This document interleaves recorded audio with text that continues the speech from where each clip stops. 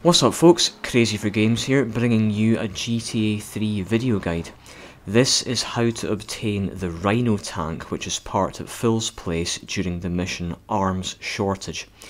Now during this mission, this tank is actually not explosion proof unlike other tanks, but it will become explosion proof if you store it in your garage, and there's absolutely no need to push it all the way there, because even though the tank is locked, it's possible to warp inside it.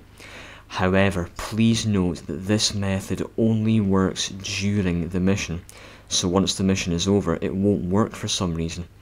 What you need to do is quite simply block both of the tank's doors.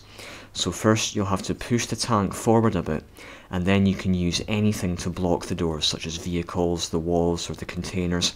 But either way, once both doors are blocked, stand right next to the tank and press the enter vehicle button. If done correctly, you'll instantly warp inside the tank. Remember, this only works during the mission.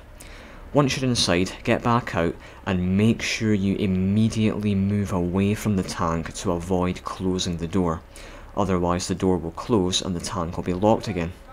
Talk to Phil to end the mission, and now you can drive the tank to your garage, which is much quicker than pushing it all the way. And remember, the tank is not explosion proof yet, so don't hit any vehicles. Once you're at your hideout, park it in your garage, get out, let the door close and open again, and there you go. The tank is now explosion proof. Hope you found this guide useful. Thanks for watching and stay solid.